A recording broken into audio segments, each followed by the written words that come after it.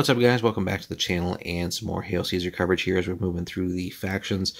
So we got another interesting one here today, which gives you some flexibility in the list.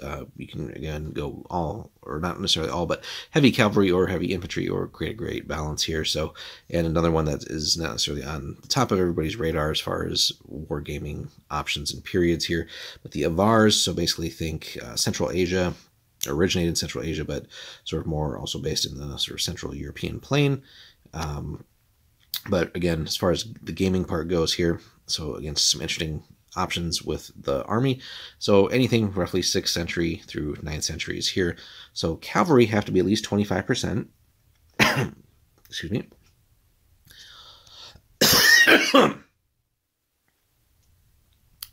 So cavalry have to be at least 25% of the army, and Avar heavy or cataphract cavalry you have to have at least one unit of those. And really, considering that they're pretty damn good in general, why would you not have more than one, right? You also have to have at least one unit of Avar horse archers. So this is one where, we've seen, again, a lot of armies with different requirements, but here you specifically have to have at least one of 2 different units. So that's not all that common. And then infantry does also have to be at least 0.25%, again, excluding skirmishers. And on the infantry side, we also have a special requirement. So Slav spearmen have to be 25% of the infantry itself. So 25% of whatever overall army percent you do decide to go with. So again, interesting army in that you can go balanced, or lean a little bit more into the cavalry or the infantry as you wish, and play around with that quite a bit. Divisions are pretty standard here. And then on this one, though, skirmishers can be up to 50% of the infantry per division. So when we pull into the list here, it's not, I'd say, about a medium-sized list. So again, we get some pretty spicy options here. So the Avar heavy cavalry, just pretty much bog standard heavy cavalry for the most part, although we can put some upgrades in. So we start off with 32 base points here. Then we can go pay 1 point to go to cataphracts. And then we can customize those even further. Again, points are going to creep up though. So we can give the heavy or the cataphract cavalry contos and bows, which at that point is, again, you're kind of creating just an all-in-one unit that can do basically everything. Doesn't have any special abilities yet, but still heavy cavalry and still can deal that range damage. So it can be, you don't have to load up on other archer units necessarily. You have everything here and have a lot more tactical flexibility with that. And then one final upgrade. So if we really went all out, so all the upgrades, basically 37 points, but we're getting a lot there, right? So we could have cataphracts that also have contos and bows, and now with this last upgrade, fierce fighters. And there's no other restrictions there, so read that carefully. We can have an all fierce fighter heavy cavalry just wave of units here, and that's going to be pretty nasty to deal with, right? Those can definitely punch. We can also get just a little bit cheaper Bulgar heavy cavalry armed with spears and bows. Again, just starting back at that base 32-point value. So, if you want to mix it up a little bit just for flavor's sake, but also, again, just keeping things pretty simple there.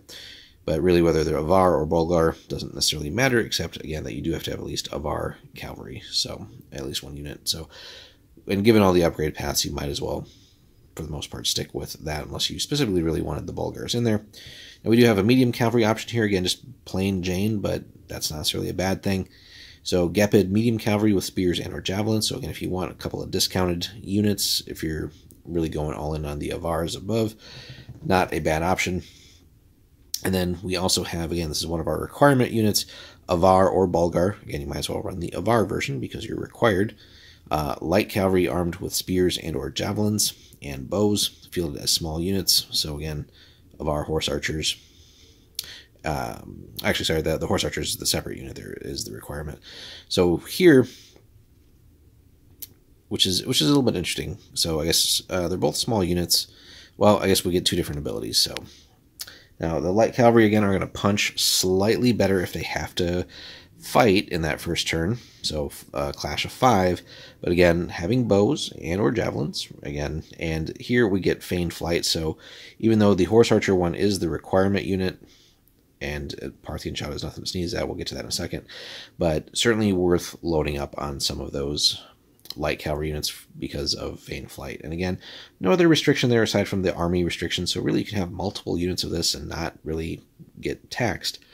Then to follow up, Avar Horse Archers fielded as small units. Again, that's perfectly fine, and you get Parthian Shot and a 2-point discount because they're really super squishy, right? So, and again, you don't want these guys in close combat. You want them doing their shooty thing. So, really, the cavalry package so far of this list is phenomenal, right? If you want nothing but units with special abilities, you really can go that route. So if you want to go super elite, as sort of the sledgehammer, go load up on the cavalry, the Avar heavy cavalry with all the upgrades. Support that with all kinds of horse archer units and light cavalry units. Get Feigned Flight, fool people into bad maneuvers, get them set up for the heavy cavalry to hit home, and constantly annoy people with the horse archers doing their thing all the while. And really, all of them can be shooting too. That's the frankly pretty damn frightening part here. So you got bows on the heavy cavalry, bows, and bows all over. So very, very nasty stuff. Now the medium infantry is a little bit more generic, but do keep in mind we have to have at least that one unit, right? So we have Slavic medium infantry with spears and or javelins. Again, just generic medium unit. Although we have an interesting variation of that, and it's listed as a separate unit, but we can go medium infantry with double-handed axes for a little bit more punch. As you can see, the clash goes up there, and for 1 extra point, worth considering. There's no other restrictions on that. And again, we do have to have Slav spearmen, though, as 25% or more of the infantry, so just keep that in mind. But getting some of these guys with the double-handed axes in there is pretty spicy. Now, if you want even more pew-pew in the list, we have just light infantry archers, normal size unit. This isn't small unit stuff. Still that light infantry stat line, so they can throw a few dice in combat if needed, but probably not a good idea for them to be there in the first place. But it does give you the only long-range value of 3 for the whole list, so you have that extra little bit of dice to, again, put hopefully some wounds and damage on enemy units. And then our just very sort of standard skirmisher package here, you got the javelin small unit, and then the bows skirmisher small unit thing too. So for just all kinds of shooty goodness. So really this whole list is kind of like almost a sleeper powerhouse here.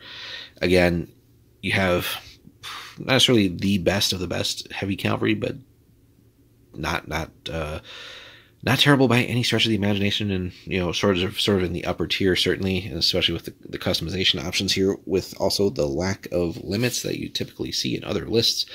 Again, you can just go all out on the Avar heavy cavalry, and as long as you got the points, why would you not take advantage of all of those things? Again, we'll reiterate one last time.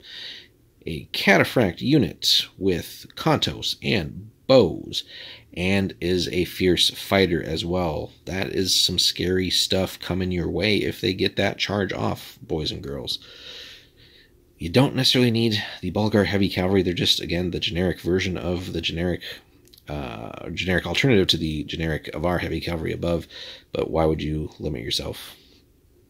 The Gepid medium cavalry, again, if you need a discount unit, but really I think I would go just myself, load up on all the heavy cavalry as above, bring in whatever amounts of the light cavalry and horse archers as needed to just be obnoxious with that, and use them to just harass and annoy the hell out of enemies, get them out of position, and let the heavy cavalry do its thing, all the while backing that up with some decent amounts of the infantry. Again, I love trying to test out that double-handed axes unit as much as possible, but again, we do have to have at least a quarter of the infantry have to be the spearmen, so, but no other upgrades there, so no reason to go overboard either.